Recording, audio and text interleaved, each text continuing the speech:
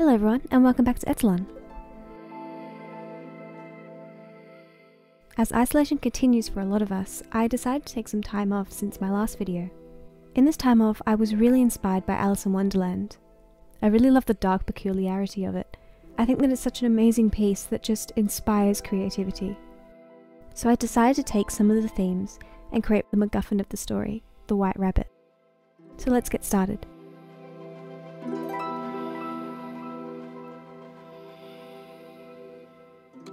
To start off this project, I'll be using a Spectra head, which is from the Monster High series, as my base. I first removed her face with 100% acetone and removed the hair by creating an incision on the back of her head, moving the hair through the reroot holes. After giving her a generous spray of Mr. Super Clear Matte Varnish, I start by creating the eyes with some watercolour pencils. I find Alice in Wonderland so relevant to life at the moment, for myself and a lot of people. With the chaotic mundanity, in a way, of chaos going outside and boringness inside, it's just kind of so easy to fall into imagination, just as Alice does. They say the White Rabbit acts as the MacGuffin of the story, playing solely as the person Alice chases after, and symbolising her quest for knowledge and imagination.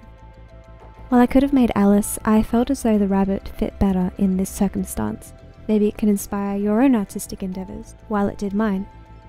While there are so many renditions of Alice in Wonderland, I think the story that most resonates with me personally is definitely the drawings from the original author, but mainly the video game Alice the Madness Returns from 2011. If you have been following me for a while, you would know that I have a very deep love for all things horror and thriller, but also beauty, so I feel as though the video game encapsulates my kind of interests. So in a way, I'm going to be reaching that kind of harmonious renditions between both styles in my own White Rabbit.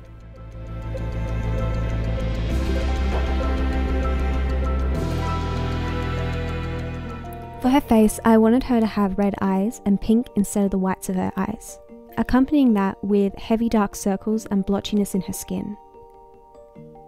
As she's a white rabbits generally have albinism, so I wanted that to translate into this doll.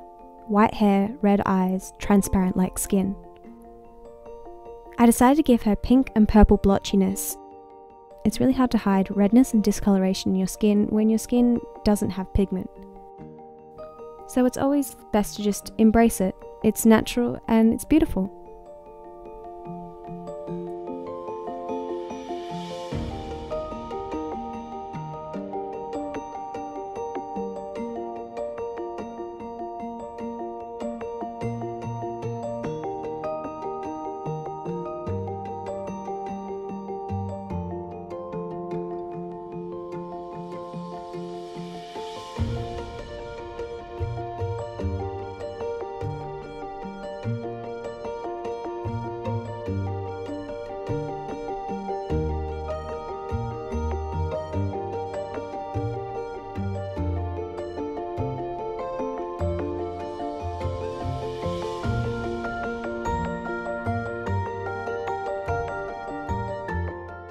For the blushing of her skin, I'm going to be using some pinks from Huda Beauty eyeshadows and purples from Colourpop. While people generally use soft pastels for blushing, I've come to use eyeshadow over time. I found that there's a variation in textures and formulas that you find in eyeshadows as opposed to pastels. So for instance, you can find some more metallic or shimmer based, which look really nice when you're photographing the doll in the end. I haven't found any issues, and I find it fun to experiment with new products.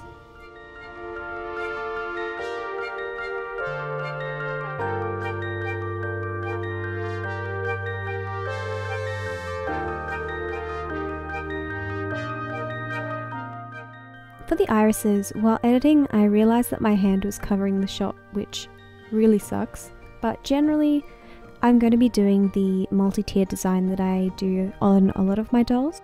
The basic premise is using Vallejo white paint and an army painter brush. I just start creating the pattern design. Once that's dry, I dab some pigment onto the paint and repeating the process over and over so it's a nice multi-layered design. Normally after this I would clean up the whites of the eyes with some white paint, but I generally want to keep this bloodshot look, and I think it looks really nice. While making it though, I did think to myself, oh my gosh, I hope she doesn't look stoned. Even though it would kind of be in theme with the story, it's not the design that I was wanting to go for.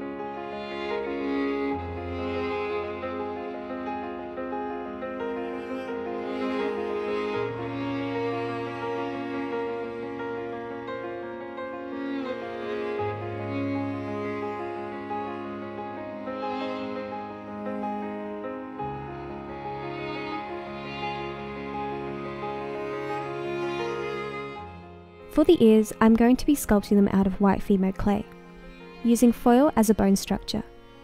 Generally, I would recommend creating a bone structure out of wire and attach it to the head, as it creates stability, but I always forget, and I don't generally have issues with the technique that I do, but it's always good to give a heads up if you're wanting to replicate the style.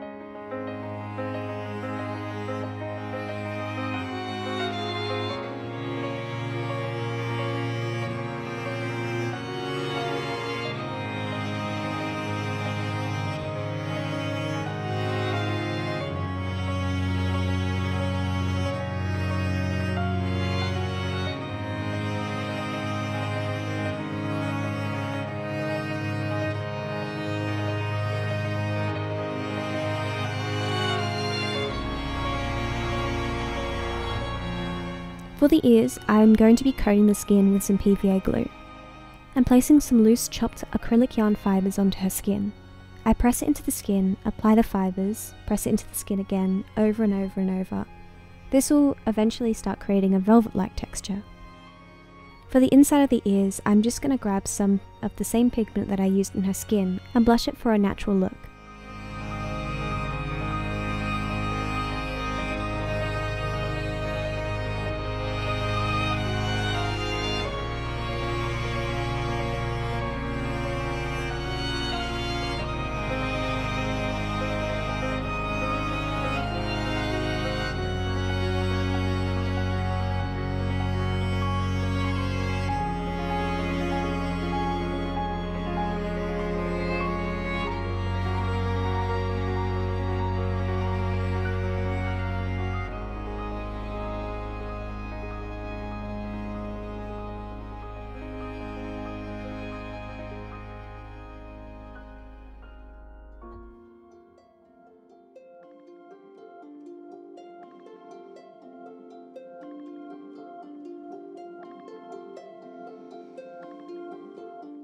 For her hair, I'll be using some acrylic yarn, the same yarn that I used just before. However, I brushed this out and created some yarn wefts. I'm going to be attaching them to the scalp with just some of the PVA glue I used before and working it all the way up to the top of the head.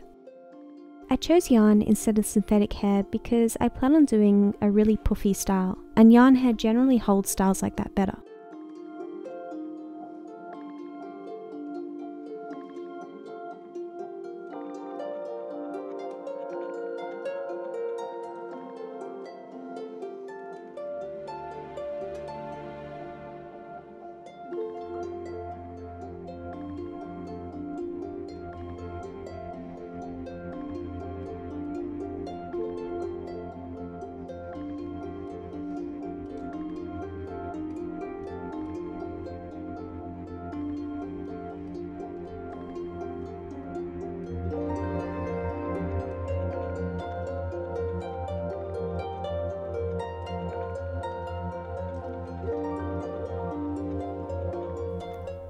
For the styling, I just grab a dowel and I wrap the hair up like a little noodle and heat it up with my straightener, leaving the hair in a ringlet for it to cool down.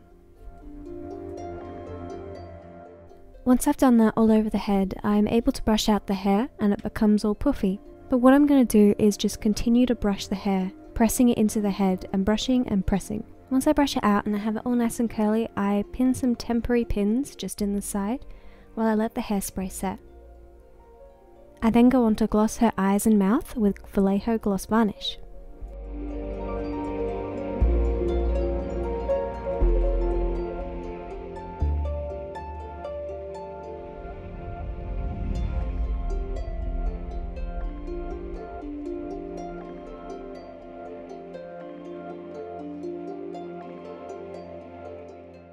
For her clothing, I decided to do some red striped etchings into the material, as it will just add a slight little bit of pattern to the outfit.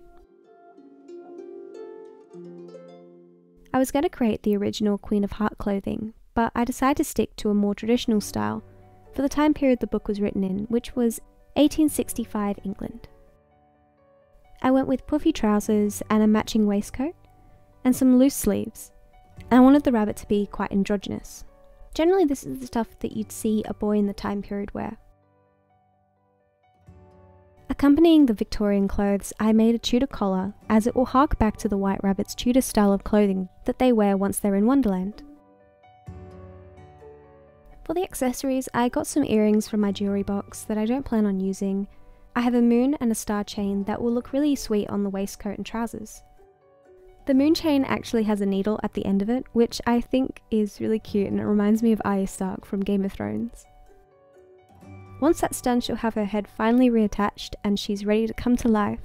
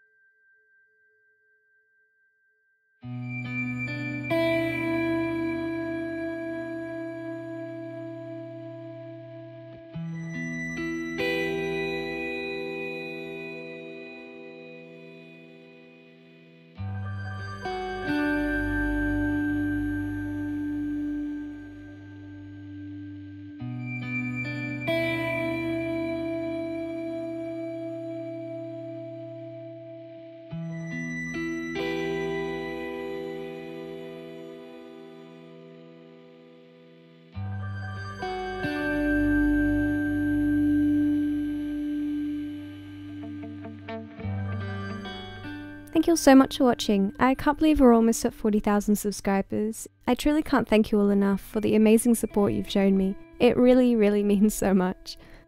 Let me know what you think of the rabbit in the comments below. As always, if you'd like to see more of this doll or any of my other dolls, make sure to subscribe and check out my Instagram at etellan. See you in the next video.